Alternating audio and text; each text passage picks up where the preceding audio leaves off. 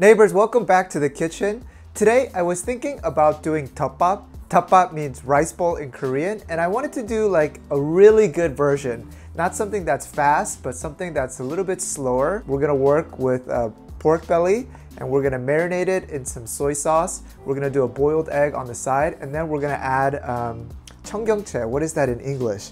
Bok-choy. Yes, we're gonna add some bok-choy, and it's gonna just be like an awesome meal that you can make for your family, and something that as soon as they take one bite, your eyes go right. At the Korean market, this one is called 통삼겹. 통 means whole and samgyeop means pork belly. You know, in Korean barbecue, we slice these thinly, so ask for tong. Tong, to tong, tong, tong. All right, this is 500 grams, and we're gonna cut this in half so that it fits in our frying pan. Very easy. We're gonna sear this a little bit later. And then of course for our lunchbox, we're gonna add some bok-choy.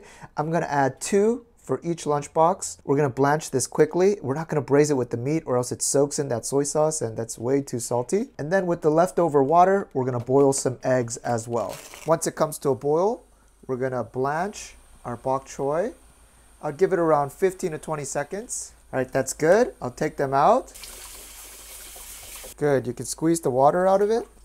Good. We'll set this aside just for now. Right, and in that pot, let's reduce the heat so it calms down just slightly. Let's add a little bit of salt and then a splash of vinegar. Now I'm going to drop in around 4 eggs. 1, 4, and then we want 6 minutes on the clock. All right, that's time. The egg is very soft boiled. You see how much it goes in. But by the time we finish it, it's going to be like a hard-boiled egg, but that's fine. Let's start off with some whole black pepper. I'm using 20. Then we have some bay leaves. This helps take away the porky smell. We'll do about 4 leaves. Then we're going to do 3 squares of dashima. This is going to make that soy sauce taste deeper. Then I have some ginger. I'm going to scrape off the surface with the spoon. Maybe the size of your thumb, more or less. It doesn't have to be exact. I'm going to cut it in half so it can release more, and then we'll put it in. 2 pieces in. 2 tablespoons of sugar. That's 1, 2. Now it's time to introduce the liquids. We're going to do a 1/4 cup of mirin. Add that in. Then a 1/4 cup of soy sauce. Okay. We'll add that in. And then we're going to add an equal amount of water so that the sauce doesn't burn as it braises down. Just give a little mix so that they can already start mixing before the heat. Oh, and one other thing. We need around 10 cloves of garlic. I almost forgot. Bad Daniel. We're going to cut off the stem ends. By the time it finishes braising, the harshness in the garlic is gone, and you just get like a light note of garlic. All right, and the next part is my favorite part. We're going to sear all 4 sides of this pork belly. That Maillard reaction gives that nice color on the outside, but also seals the juices to the inside. Now for the searing process, I'd recommend using a frying pan with a heavy bottom, or you can just use your cast iron. Perfect. There's plenty of oil in the pork belly, but I just wanted to get it started. To get a nice sear, you can put them in a paper towel, get off any extra moisture. Put it down.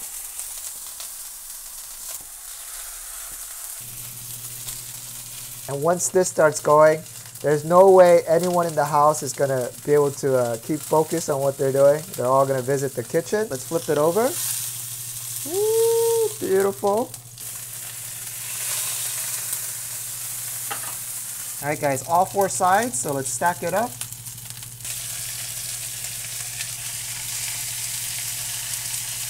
Haha, very nice. I want you to grab the pork belly, put it into a paper towel, pat it down. This is just to soak up some of the extra oil. That's just to prevent the marinade from getting too oily as soon as we put this in. The oils and the juices, they're trapped inside the meat. And now it's time to give this guy some flavor, okay? All right, one important note, all the sugar have settled to the bottom. So you want to give this a mix, and it could pour out of this. Look at the bottom, all the sugar has left. That's good. And then we can put in our delicious pork belly. All right, and it's time to braise. Let's give this 10 minutes on medium heat. All right, it's been around 10 minutes. Now what we're gonna do, let's take out the dashima pieces. I think there's one more in here somewhere. Let's flip this over now. And same thing for this. Oh, there it is. Flip it over. Nice, yes. Yes. We're going to reduce this soy sauce down until it becomes very thick, and that we're going to drizzle over our meat at the end. Yeah, we could take the bay leaves out too now if you like. Then let's give another 5 minutes. Important, I want you to reduce the heat from a medium to medium low. The bubbles are getting big and we don't want it to reduce too fast. That was 5 minutes. We still got our garlic and our eggs. Add in the garlic here as well. Ooh, just look at all the flavor. We're gonna add in our eggs now just to get a little bit of color. All right, and then set your timer for a final 5 minutes for the eggs and the garlic. I'm gonna use a spoon to get some sauce on these guys. I think we're almost there, just a little bit more. You see it's slightly runny. I wanna get it a little bit more syrupy. Just look at the meat. We got that sticky texture now. I'm sure the garlic has turned soft. Yep. Oh, yes. That's going to be nice. And the eggs are looking mighty comfortable.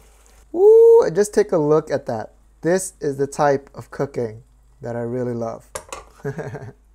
Wow. Let's just give it a few minutes to cool down. Scoop out our eggs as well as our garlic pieces. And then this, my friends, is that sauce that we're going to pour on top. Then the shot that I've been waiting for. Let's cut this up. Ah, this looks so beautiful. Yes. Yes. Cooked perfectly. A lot of juices. It's very, very juicy. If I press it, you'll see all the juices running out. The sides very well. All right, let me give it a taste. Oh my God. That sauce is heavenly, y'all. Let's get some rice down. Let's get one of our bok-choy right in the center. Let's get one of our eggs.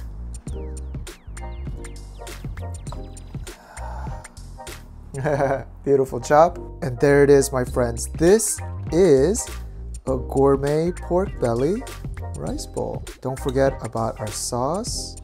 All right, it's nice and thick. Just drizzle that over the top. Maybe touch our bok choy with it as well. Allow me to do the honors. Get a little bit of rice. Get our delicious pork belly. It's so flavorful. The garlic is like mashed potatoes. Then of course get a bite of the egg. Fantastic. This pork belly is fantastic. You don't have to go to the restaurants to get that flavor. You can build it right at home. When you make it at home and you slice it, try to get it on the thinner side because it tastes even better and then you get more. I like mine a little bit on the fatter side, but it's up to you. If you haven't cooked for yourself in a long while, consider making tteokbap, rice bowl.